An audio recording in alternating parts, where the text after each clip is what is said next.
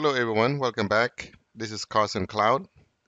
I'm going to create this quick video how to fix an issues when you run into when you're doing the in-place upgrade from Windows 7 to Windows 10 in-place upgrade.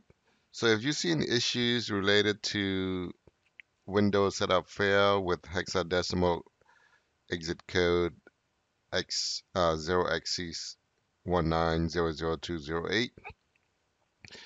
This is usually happen with there is compatibility issues like audio drivers or even VGA drivers.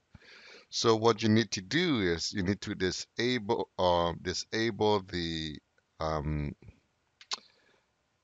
the warning in your test sequence in order to proceed with the installation or with the upgrade. So now let's go to test sequence and let's open up the in-place upgrade. This is the one. Click on edit.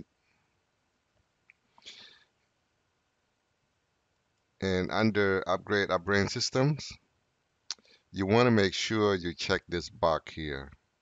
Ignore any dismissible compatible issues and click OK.